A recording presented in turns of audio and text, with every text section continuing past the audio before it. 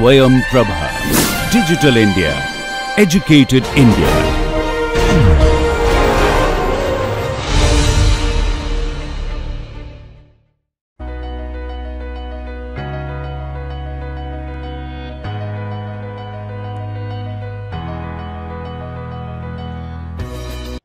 Welcome to lecture number 8 of the subject Business Law. Today's topic of discussion is Contract of Agency. I am Dr. Rama Bansal, working as Assistant Professor at IIT College, Ludhiana. This project is sponsored by DTH Swayam Prabha, MHRD, New Delhi. So, under the Contract of Agency, we are going to cover test of agency, definition of agent and principal, kinds of agents, creation of agency, agent's duty to principal, rights of an agent, agent's liability to third party, rights of principal, and at last, the termination of agency. First of all, it is important to know what is agency, or more important to know why agency is needed. As we all know, today's modern business is becoming so complex. So it is not possible for an individual to carry all the affairs of the business alone. He needs someone's help, and that someone creates the need of the agency. So let's read what is the agency. An agency relationship is established when one party, that is agent, is authorized by another party, that is principal, to act on his or her behalf. The person who does anything for return is known as agent, and the person to whom the agent does anything is known as principal.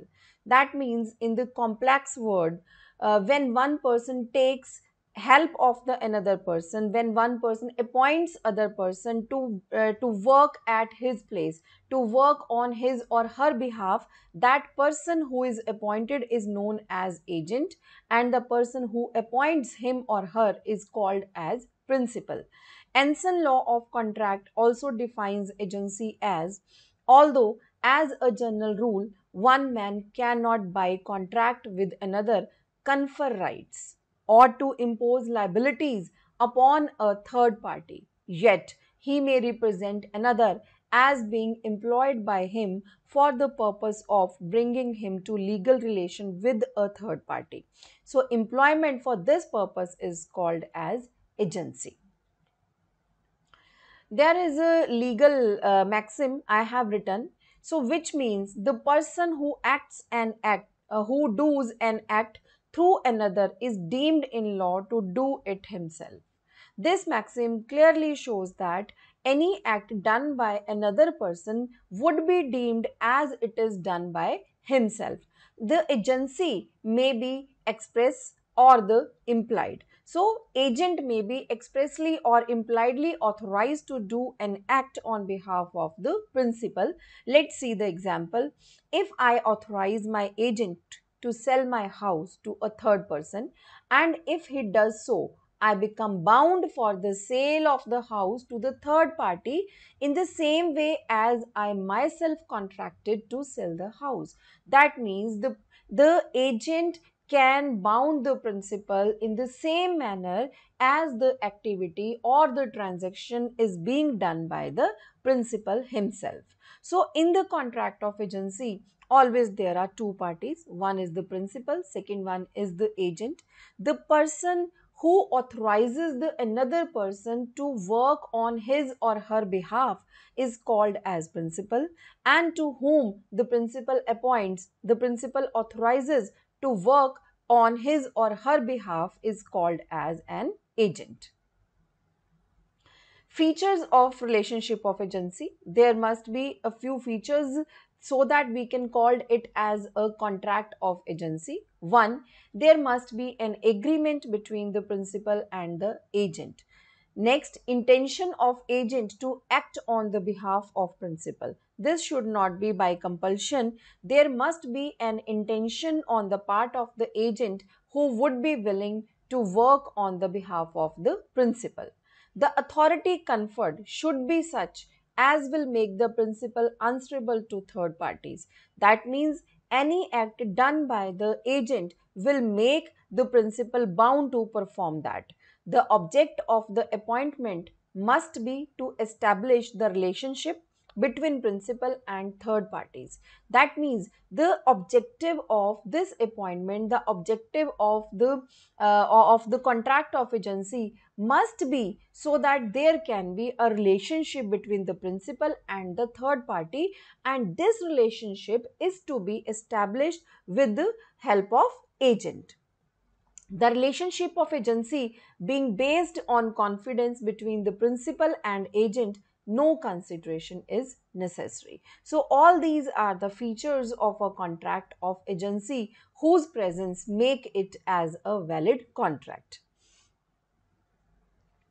When we want to know whether this is a contract of agency or not, there are few questions which are to be answered. And if the answer to these questions is yes, then this must be treated as the contract of agency. So, among the questions, the first question is whether the person has the capacity to bind the principal and make him answerable to third parties. That means if a person has the capacity to bind another, to make him responsible for the third parties, towards the third parties, that means if the person has capacity and the answer is yes, then this is a contract of agency. Second, whether he can create legal relations between principals and the third parties. Here legal relations means whether the contract between the principal and the third parties would be enforceable at law or not. And if the answers to this question is again yes, that means this is a contract of agency. So in concluding it, we can say if one person has the capacity to bind the other towards the third parties, and the contract created between the principal and the third parties is enforceable at law, that means it is a valid contract of agency. There is a case proving this. The case is of Loon Karan versus John and Company. The facts of the case were: it was held an agent never acts on his own behalf, but he always acts on behalf of another. He either represents his principal in any transactions or dealings with a third person, or performs an act for the principal. So, the facts of the case, the decision of the case clearly shows that upon asked two questions must be tested before validating the contract of agency. Now, as we have read, there are two parties to the contract of agency. One is the agent, another one is the principal. Now, what is a valid definition of an agent? Every person who acts for another is not an agent. He can never always be designated as an agent to the principal. A person does not become an agent only if he works on another's behalf, because he gives him advice. It's not only the case. Section 182 explains that to be an agent, the person employed must be authorized to do any act for another or to represent another in dealing with third parties. That means a person who can represent the principal to the third parties, that person can be an agent. And yes, it is very important to know here that a minor person can also be employed as an agent. We know that a contract with minor is a void ab initio, but here in that case, because agent is working on the behalf of the principal, and for all the transactions made by the agent, the principal is going to be responsible. So that's why a minor can be employed as an agent. There is a case, Harbans Lal Kapoor versus Messer Produce Exchange Corporation Limited. Let's see the facts of the case. The question arose whether Harbans Lal Kapoor was an accounting party or not. The branch office transacted a business worth about a lakh of rupees every year. Kapoor was employed as an accountant by the plaintiff company, and his duty was to maintain the accounts. It was held that the courts below were right in observing that Kapoor was the accounting party here, so the appeal fails and is dismissed with the costs. Next, we come to what is the definition of the principle. Section 183 clearly states that a person who is the age of majority and is of sound mind can become a principal. That means one of the feature of being a principal is that the person must have the capacity to enter into a contract, which we have already studied in detail. That means a person should be of age of majority. He should be of a sound mind to become a principal. Next case, a minor cannot act as principal because a contract with minor is always void ab initio. So a minor cannot be act as principal. Reason being, if anything done by any transaction done by agent will make the bound principal. So if the minor would be the principal, he cannot be enforced. So the contract would become void. So in that case, a minor cannot act as principal. This is also clear in the case of Mahendra Pratap Singh versus Padam Kumar Devi. The facts of the case are: a client gave power of attorney to his counsel when client was of sound mind. Subsequently, he became old, feeble, weak, unable to comprehend due to mental incapacity. It was held that the power of attorney had become worthless after the change in the state of health and mental infirmity of client. That means a person who don't have the capacity to enter into a contract cannot be treated as principal. Next, considerations in agency contracts. So we normally say there must be some consideration in any contract to make it valid. So let's see what is the role of consideration in the agency contracts. Section 185 lays down that no consideration is necessary to create an agency. The acceptance of the office of an agent is regarded as a sufficient consideration for the appointment of the agent by the principal. Let's see the example. A authorizes his friend B, who has knowledge of automobiles, to buy a motor car for him. B accepts the responsibility. Here, a valid contract of agency is created, though no consideration is involved in the contract. A has not paid anything to B to purchase a motor car for him, but B has accepted the responsibility of an agent and he is willingly, he has the intention to perform that task. That means even in absence of consideration, the contract between the principal and agent is a valid contract. Fiduciary position of agent. In agency, there is an important thing to learn about the position of the agent. The fiduciary position of the agent, what it means, the position of the agent is the position of the principal. That means, as we know, because agent is working on the behalf of the principal. That means when agent makes any kind of transaction, we will say this transaction is being done by the principal. And in view of the fiduciary relationship, agent cannot be permitted to claim his own possession. So there is a case, David Level versus John Lawson Kendry.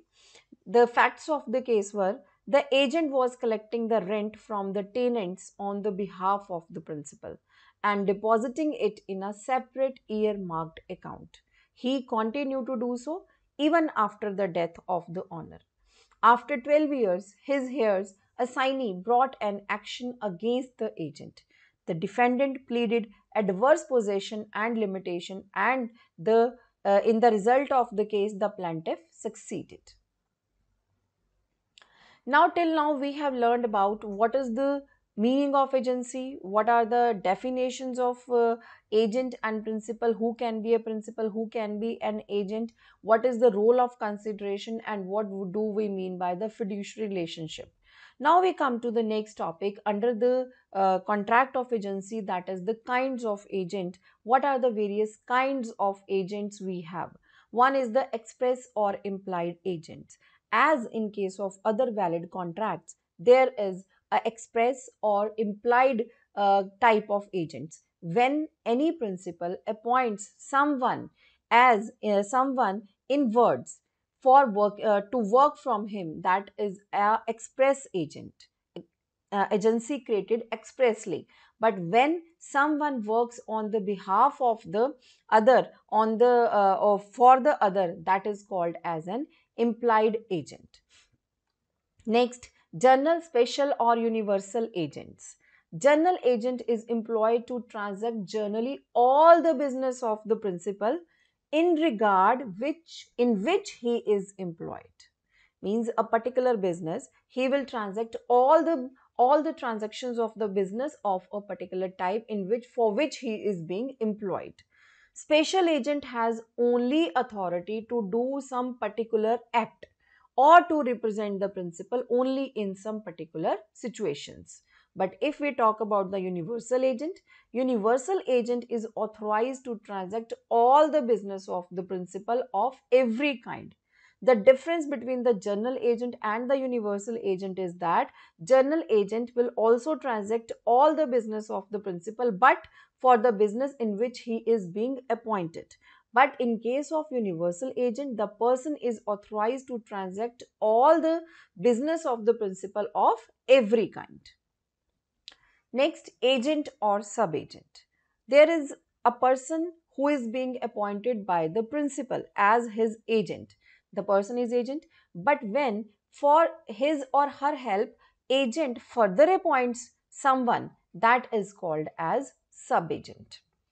Next categorization of the kinds of agents is a mercantile or non-mercantile agents. So let's see the first, mercantile agent. Among the mercantile agents, the first one is the factor. Who is the factor? To whom possession of goods is given for sale. Means factor is a person to whom goods are being given so that he can sell the goods, and goods are consigned by a merchant who is residing abroad or at some distant place. Factor generally sells the goods in his own name. And the main important thing to learn here that factor cannot barter or pledge the goods. He only have a right of lien for the balance of amount which he can exercise in case of default at the part of the principal. Next mercantile agent is the auctioneer. Who is the auctioneer? Auctioneer is the person who sells the goods through the auction, and it is being appointed by the seller or may be appointed by the buyer. And the auctioneer may or may not be interested with the possession, or the goods may be in his control or may not be in his control. He can sue the purchase price in his own name. Second kind of agent is the auctioneer. Who is an auctioneer? Auctioneer may be appointed by the seller or the buyer to sell the goods through the auction. He is appointed to sell the goods at a public auction, and for that he is being paid the remuneration. And it is not necessary that goods must be in his possession, goods must be in his control. It is not necessary. He may or may not be entrusted with the possession or control of the goods, but yes, he can sue the purchase price in his own name. Next, mercantile agent is the broker. Who is a broker? Broker is employed to make contracts for purchase and sale of the goods. And for doing this purchase and sale of goods, he is being paid commission, which is called as brokerage. And though all the documents are title are not made over to him, they are with the buyer or they are with the seller. His only duty is to bring the parties, that means buyer and seller, together and to bargain. He makes contracts in the name of the principal, he works as an agent for the principal. He is only a negotiator, or we can call him that he is only a middleman. That means broker is a person who brings the parties together to bargain further, and the purpose of this is to purchase and sale of goods, and for this he gets a commission, certain commission, and that commission in legal language is called as brokerage. Next is a commission agent. Commission agent is a person who, in consideration of certain commission, engages to purchase or sale of goods for his principal. He buys and sells goods in the market on the best term in his own name. This is a differentiation between the broker and the commission agent. His only interest in the whole purchase and sale of good is the commission, and all the profits and losses of a particular transaction would belong to the principal. And it is also again not necessary that he must be in the possession of goods. Goods may be in his possession or goods may not be in his possession, but what the sale and purchase is being done in the market, it would be done on the best term and by using his own name. Next mercantile agent is the banker. Banker is an agent who buys or sells the securities. He collects the checks on the behalf of the principal. He also gives the dividend. He also pays the bills on the behalf of his customers. Means when bank provide these services to his customers, that means at that time bank is leading a role of an agent for the principal.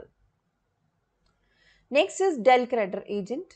Del Creditor agent is an agent who, in consideration of an extra remuneration, guarantees to his principal the performance of the contract by the other party.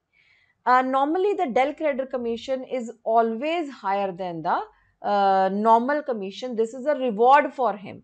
And when he makes the contract, he occupies the position of a guarantor as well as of an agent, because he is giving the guarantee of the performance of the contract. But it is necessary to mention here that his liability is secondary only when the principal is not performing, and he is being appointed when principal deals with the person about whom he knows nothing. Means he knows nothing about the persons, and to facilitate this transaction an agent is being appointed to whom more reward, a normal extra commission is being paid than the normal commission, which is called as a Del Creditor commission, and his liability becomes secondary after the liability of principal.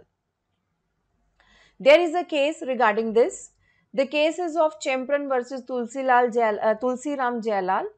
The facts of the case decided were: Del Creditor agent's legal position is partly that of an insurer and partly that of a surety for the parties with whom he deals to the extent of any default by reason of any insolvency or something equivalent.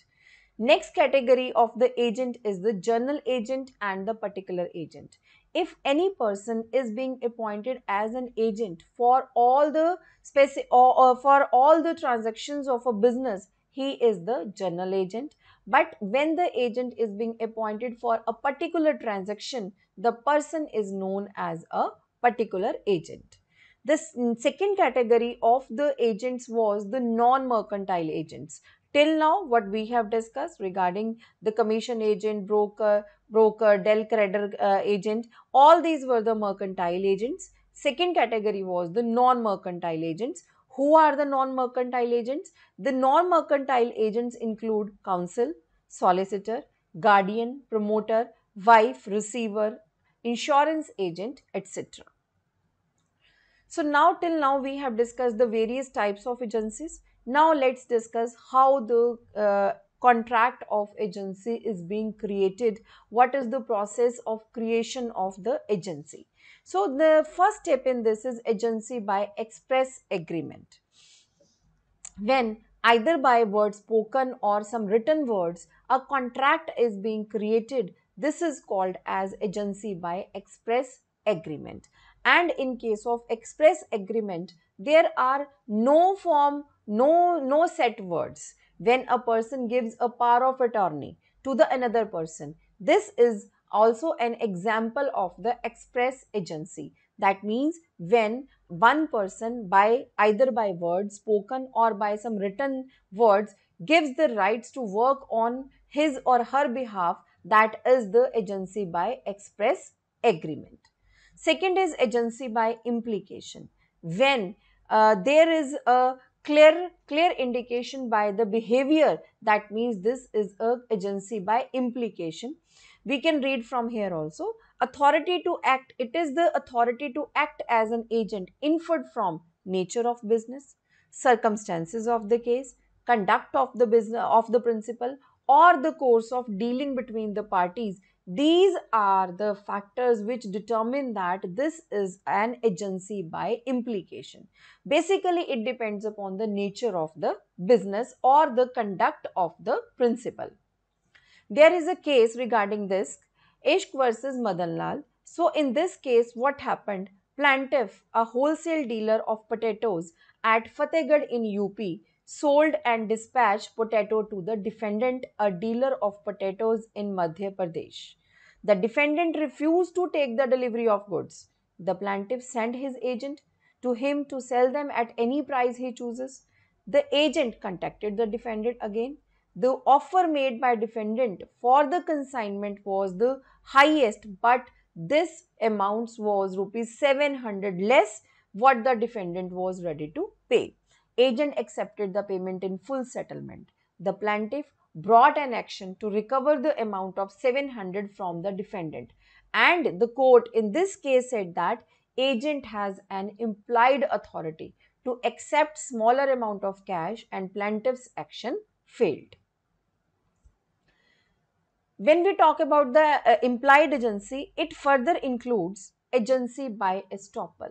What is agency by estoppel? When a person conferring any authority by his conduct leads a third party to believe that the certain person is an agent of a particular person, and he subsequently estopped from denying the fact of agency. This is called as agency by estoppel.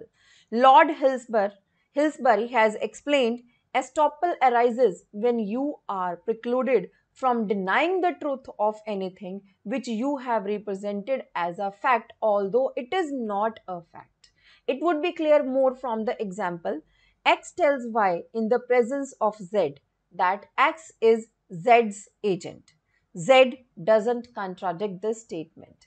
If Y enters into a contract with X thinking him to be Z's agent, the Z is bound by the contract because he didn't contradict the statement at that time when X tells that he is Z's agent. That means if any person confers any authority by his conduct, that means this is the case of agency by estoppel.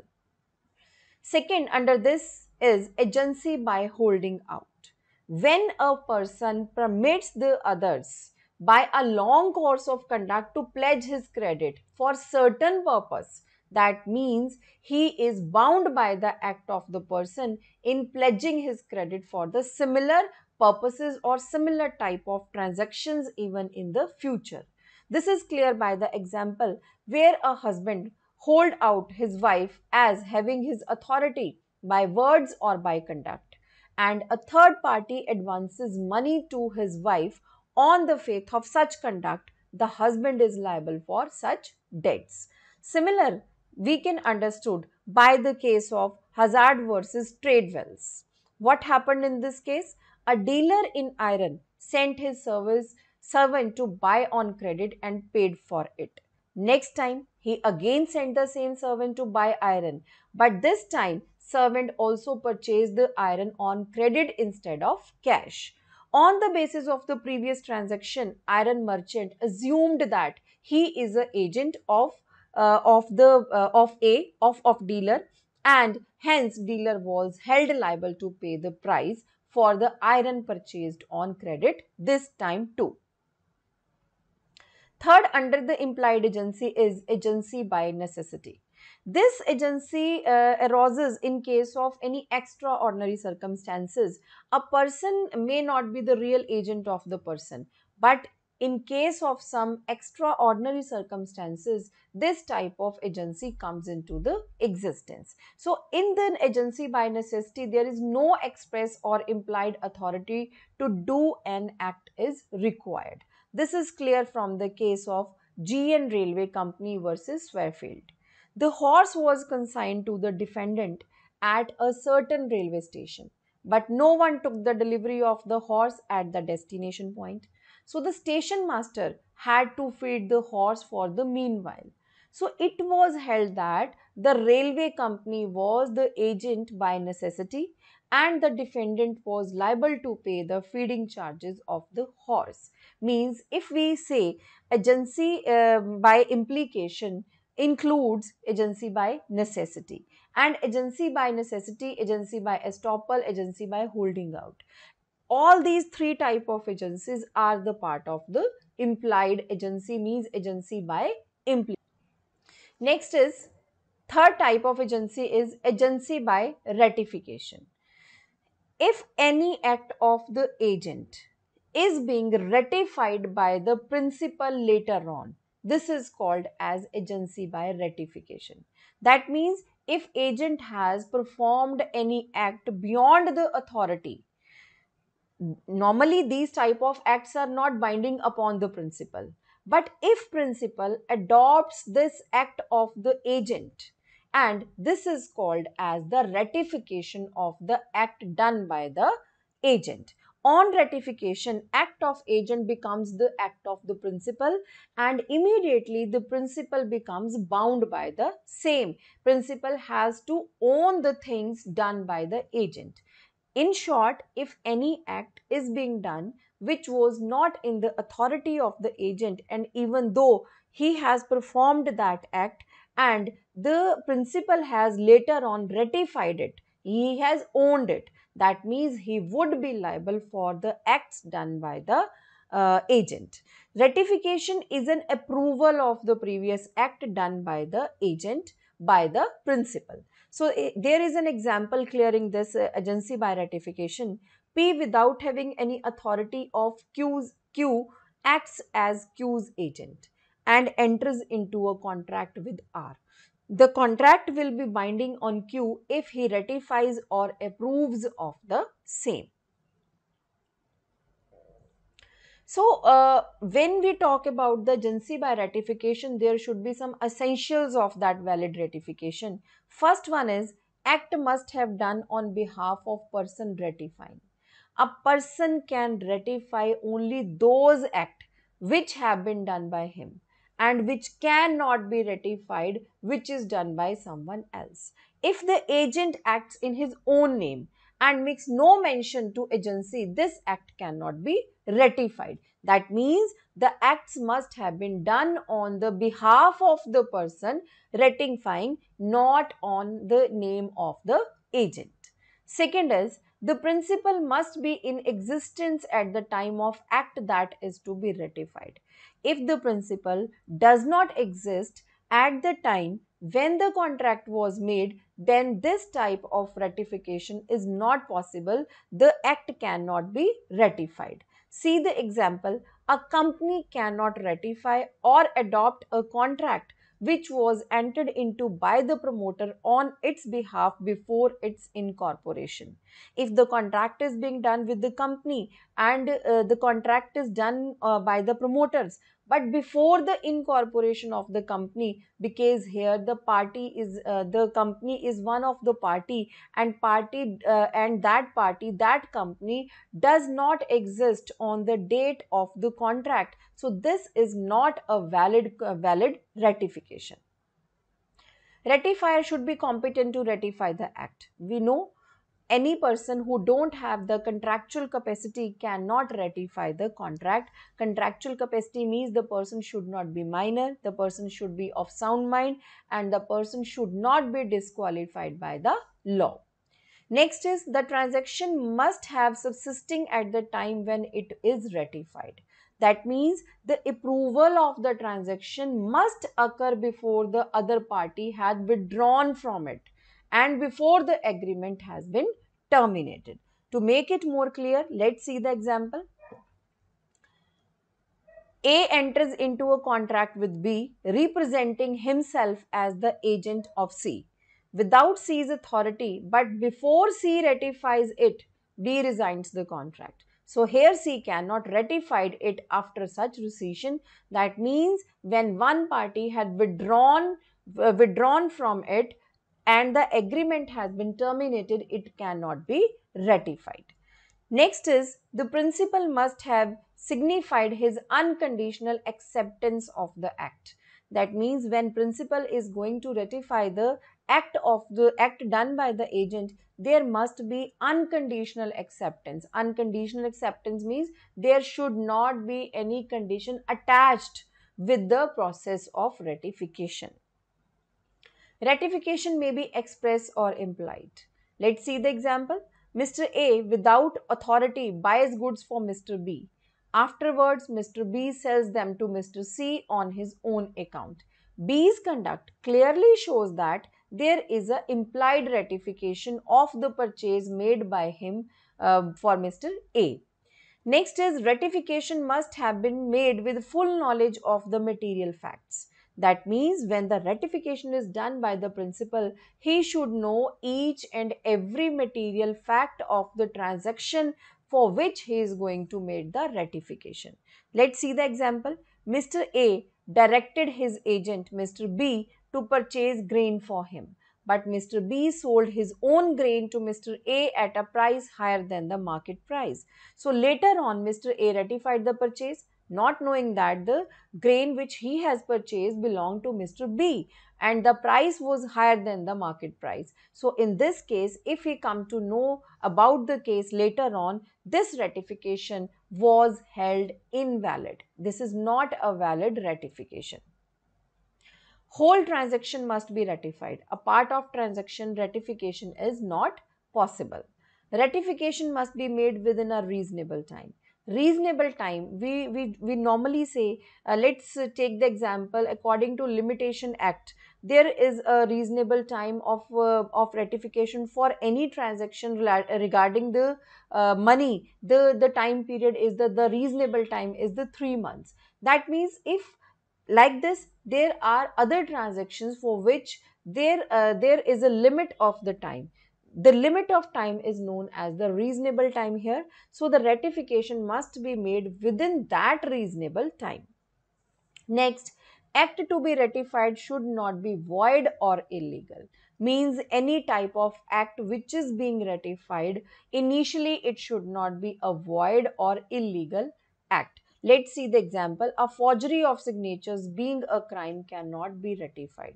Means if agent has done the forgery of signatures somewhere and later on principal wants to ratify this act, this is not a valid ratification.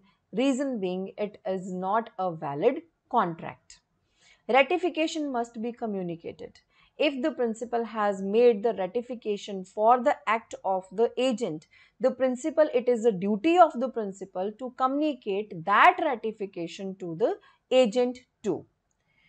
Ratification must not injure a third person. That means this act of principle of the ratification should not give any kind of injury to the third person. Let's see the example. Mr. A, not being authorized thereto by Mr. B, demands on behalf of Mr. B the delivery of a chattel, the property of Mr. B, from Mr. C, who is in the possession of it. So this demand cannot be ratified by Mr. B so as to make C liable for damage for his refusal to deliver. So this is how the ratification is being done, and we have done regarding what are the ways of creation of the agency. Now, as we discussed, there are two parties, agents and principal. So they must be liable to each other. They must have authority against each other. So let's first discuss the agent's duties towards the principal. The first duty of the agent is duty to act according to principal's direction. Section 211 clearly say that the agent has the duty towards the principal to work according to the principal's directions. If in case agent has not worked according to the directions of the principal, he would be liable for any loss occurred to the principal because of that transaction. But at the same time, he is not liable to obey the unlawful instructions of the principal. Let's see the example.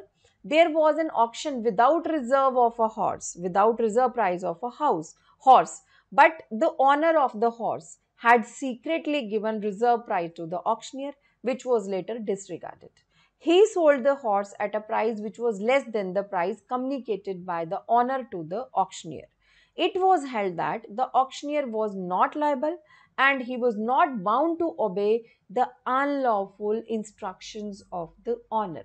Means where the agent has the duty to work according to the directions of the principal, at the same time he is not liable to work according to unlawful instructions of the principal. Second, under this is duty to act with reasonable skill and diligence according to section 212.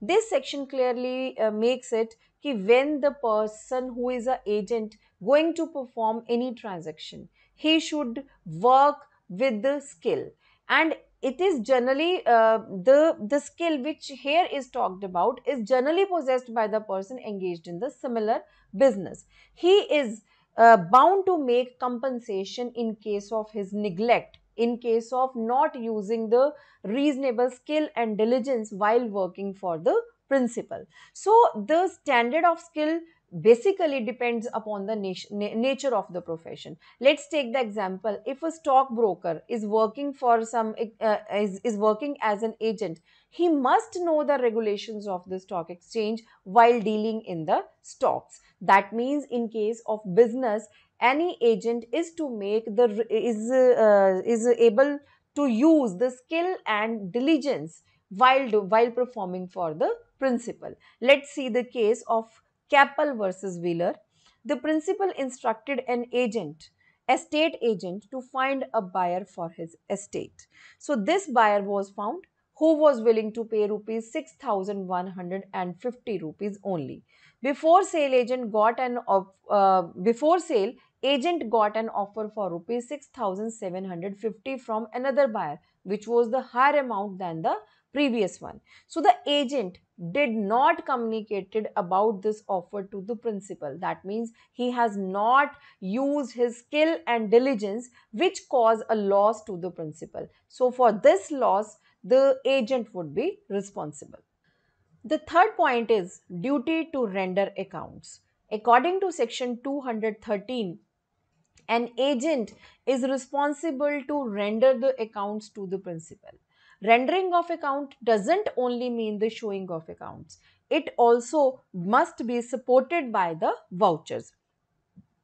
Agent is also responsible to principal if he has made any kind of secret profits out of the business of the agency, and agent is also having the right to sue the principal for the rendition of accounts. That means agent has the duty for the principal that he must render all the accounts of the agency to the principal with the vouchers, and if any kind of secret profits is being made, that must also be conveyed to the principal. Let's see the case Narayan Das versus Papanmal. When all the accounts are in the possession of the principal, an agent does not possess his account to enable him to determine his claim against the principal for commission. Next point of the agent's duty to principal is duty to communicate. In case of difficulty of using all the diligence and skill and in communicating with his principal and getting the instructions, it is the duty of the agent to work in the best interest of the principal. In short, if there is any problem, any difficulty, where agent cannot use his own skills and diligence and he must communicate to the principal. But even if it is not possible to communicate with the principal in that situation, so the agent must work in the best interest of the principal. Next is duty not to deal on his own account. This is covered under section 215 and 216. Actually, agent cannot work without acquainting the principal with all the material facts which are involved into his knowledge. Otherwise, if later on principal came to know all these facts, he may repudiate the transaction. Where the agent accepts any money in course of agency by the way of bribe, he must be liable to the principal to return all that kind of money. That means he should bring this to the knowledge of the principal that he had made some kind of secret profits. He should not deal on his own name. He has to work by acquainting the principal with all the material facts of the agency. Next, duty to pay overall monies. Section 218 explains the overall monies. The agent is bound to pay all money received on his account. However, he can deduct the lawful charges made by him to perform a particular task of the agency. Next point is duty not to use information obtained in the course of agency against a principal. Means if any case the agent has any important information with him which can affect the principal, which can give any kind of loss to the principal, he cannot use that information. If he is doing so, principal can restrain him from doing so by an injunction from the court. Next point is duty not to set up adverse title. If agents is doing the things which due to which he is setting the adverse title against the true owner, against the principal, then in that case principal can prohibit him from doing so. That means an agent has a duty not to set up the adverse title against the principal. Next duty of the agent is duty not to delegate. Actually, agent is to work on the behalf of the principal for the principal. And according to section 190 of Indian Contract Act 1872, this duty agent cannot delegate with someone else. Means he cannot delegate his authority or he cannot employ another person to perform the act either expressly or impliedly, but he can delegate the authority only to a sub agent. That is only in the few cases. These are the cases. The first one is if the principal has expressly permitted such delegation. Means the agent wants to give some work to sub agent, but the principal should know that he has appointed some sub agent. Second, whereby the ordinary custom of a trade or sub agent may be employed. Means it is a usual custom of the trade to appoint a sub agent. In case of unforeseen emergencies, means it was really an emergent situation in which the agent has to appoint the sub agent. Where the act to be done is purely ministerial and does not involve exercise of discretion or professional skills. Means except in these four cases, an agent cannot delegate his authority or cannot employ another person to perform the task given by the principal. Next duty of the agent is duty to protect and preserve the interest of the principal in case of his death or insolvency. Section 209 covers that in the case of death or insolvency of the principal, it is a duty of the agent to protect and preserve the interest of the principal. Where we have discussed the duties of an agent, now we are going to discuss the rights of an agent. First right of an agent is to right to remuneration, section 219 and section 220.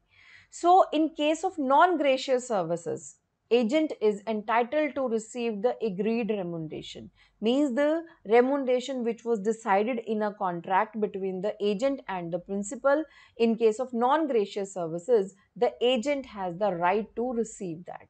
Payment for the performance of any act is done not due to agent until the completion of such act. That means till the agent completes all the assigned tasks, he may not demand for the payment of the performance. This is being cleared in the case of Sheikh Farid Baksh versus Hargun Lal Singh.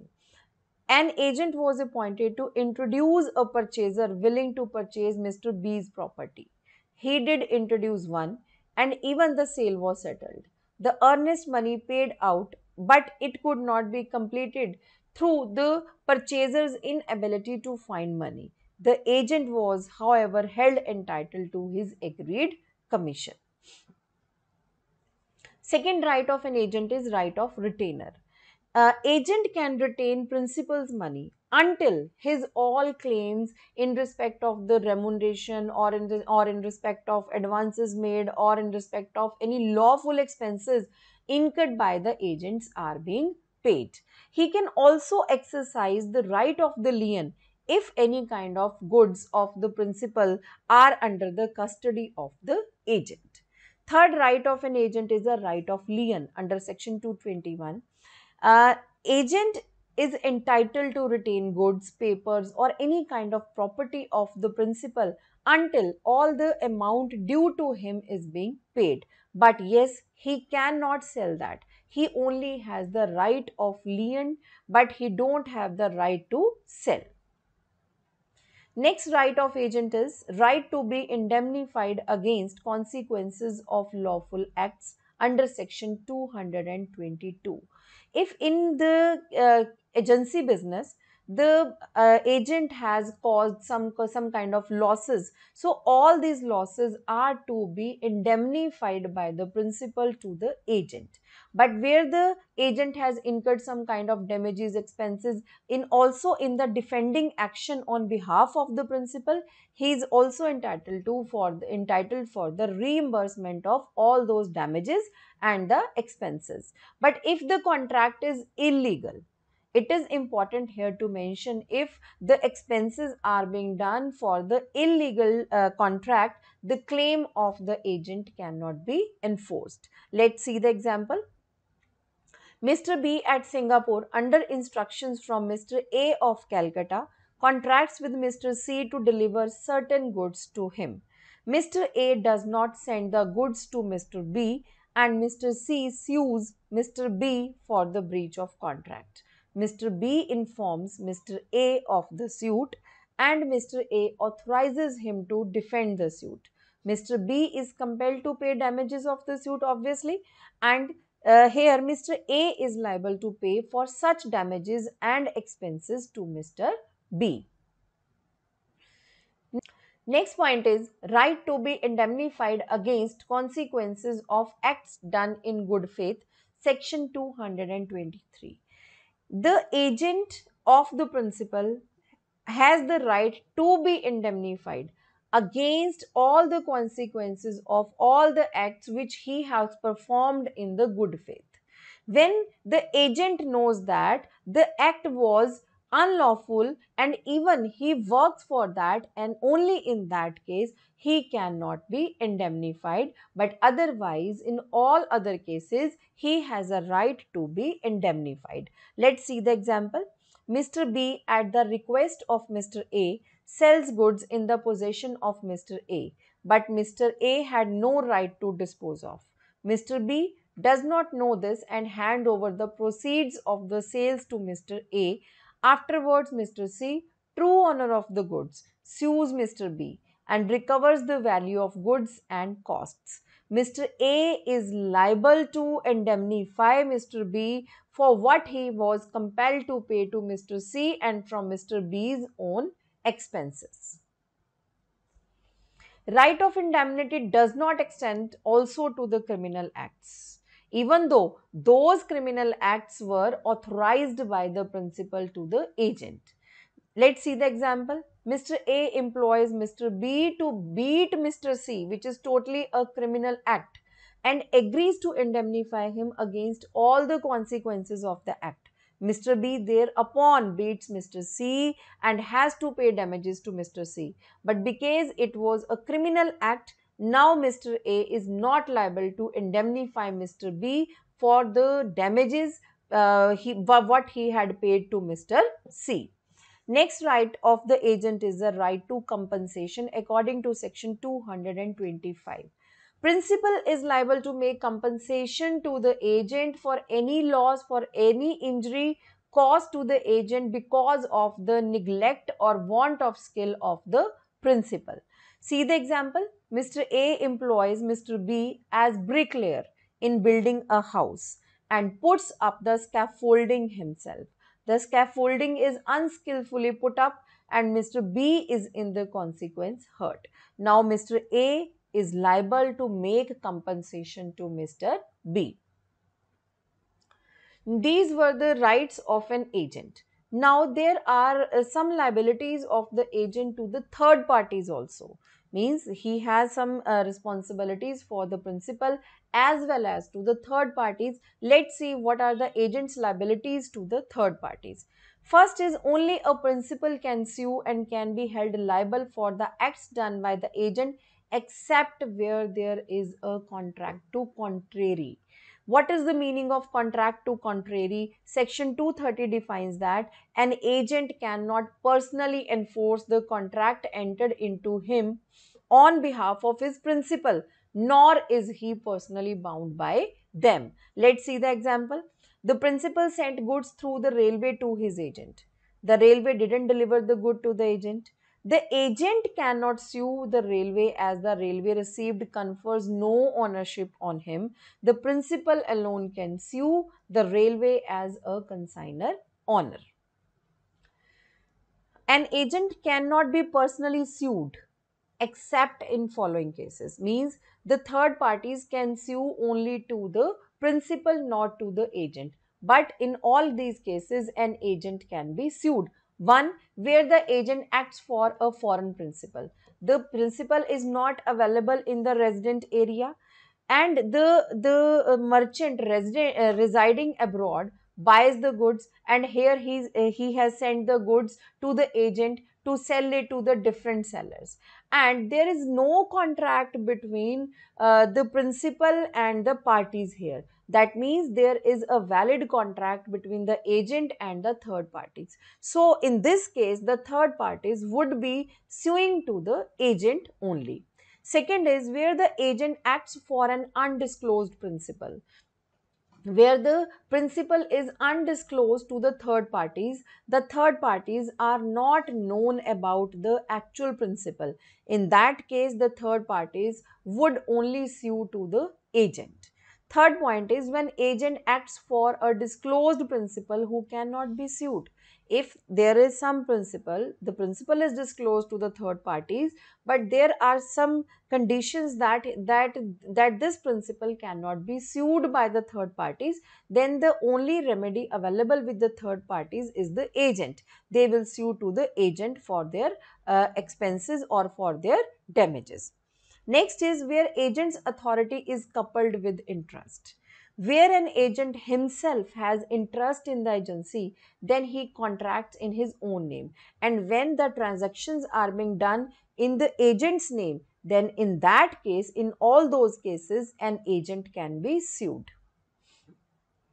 Where an agent receives or pays money by mistake or fraud. Where an agent has received some money or have paid some money by mistake or by fraud to the third party. So in all those cases, third parties will sue to the agent only. Next is where the agent signs the negotiable instrument in his own name. When the agent is signing the negotiable instruments with his own name, generally it is a law of the agency that the agent cannot make any kind of transaction at his own name or can sign any negotiable instrument at his own name without the knowledge of the principal. But if the agent do this, then the third parties has the right to sue to the agent. Next, where the agent exceeds his authority, means when he works by exceeding his authority given by the principal, then in that case agent can be sued. Let's see, when agent holds out that he has an implied authority from the principal, the third party can hold the agent personally liable for lack of any authority. Next is where the contract expressly provides, where there is expressly mentioned in the contract that in case of any default, in case of any problem, the agent would be sued instead of principal. In all those cases, third parties can sue the agent. Where an agent acts for a non existing principal. Let's see the example. No agent can bind a principal who was not in existence at the time of the contract. In the example, a promoter who enters into a contract with the third person on behalf of a company to be yet formed is personally liable, not the company would be liable in that case. Now, when we have talked about the duties and rights of the agent, let's talk about the rights of the principal. First right of the principal is to ask for an account and also demand payment of secret profits earned by agent. If during the course of agency agent has made some secret profits, then the principal has right to demand all those secret profits as well as all the payments received by the agent for the agency. Next is to seek damages for disregard of the term of agency as also for one of skill and care. That means where the principal, where the agent has disregarded the terms of agency, and due to that, if the principal has suffered some losses, he can recover all those damages from the agent. To resist the claims of the agent for commission and indemnity on the plea that the agent had acted for himself, that is as a principal. Means if agent is claiming some commission or some claiming some damages, in that case the principal can stop him, the principal can resist him when the agent has worked at his own name. So these are the rights of the principal. And now at last we are going to discuss the termination of the agency. That means how the agency comes to an end, how the agency is terminated. So first under the termination is by agreement between the parties. When there is an express agreement between both the parties, means between a principal and agent, then there would be the end of the agency. It would be a termination of agency. Second is by revocation of authority by the principal. If the principal has revocated the authority of the agent anytime before it is executed, that means it is a termination of agency. This revocation may be express or this revocation may be implied with the conduct of the principal. But the revocation by principal is subject to the following conditions. One condition is where the authority has been partly exercised, it cannot be revoked. That means if the agent has worked proportionately on a particular transaction, this cannot be revoked. Where the agency is for fixed time and the principal revokes the agency, he is liable to pay compensation to the agent. Before revocation, it is very important that reasonable notice must be given to the agent that principal is going to revocating the agency. Third way is by renunciation by the agent. Means if agent want to terminate it by tendering the resignation, by ceasing to discharge his duties, by mere abandonment of the services, or by setting up any adverse title against the principal. Means if agent has done anything out of these four, the contract between principal and the agent of the agency will automatically terminate it. Next is by the completion of the business of agency. Once if the agency was being made, the contract of agency was done with some particular business, with some target of some particular business, as soon as the business is over, the agency would be over. Let's say if the agency was to sell the property, once the property is being sold, the agency would be terminated.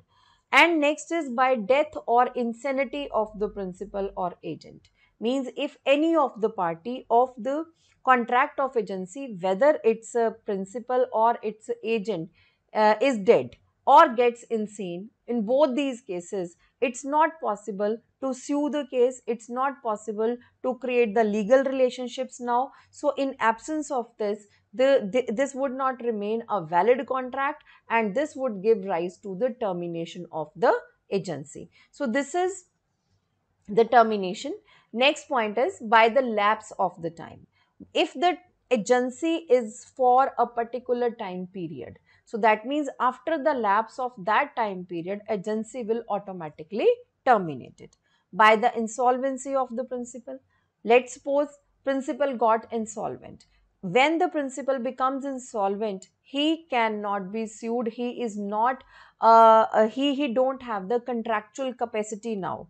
And according to section 10 of the Indian Contract Act 1872, an insolvent person cannot be a party to a contract, hence the agency would be terminated. By the destruction of the subject matter, once the subject matter of the agency is being destructed, agency would be automatically terminated. By subsequent even rendering the agency unlawful. Initially the contract of agency was a lawful contract, but subsequently with the passage of time, something happened which was out of control, and now due to that emergency, due to that mishappening, the contract has become unlawful. So in that case, it would be termination of agency.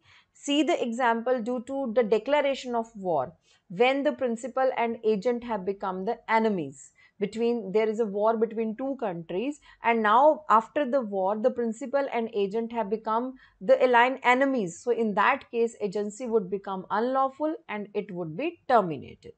Last is by dissolution of a company. Once the company is being dissoluted, the agency would be automatically terminated.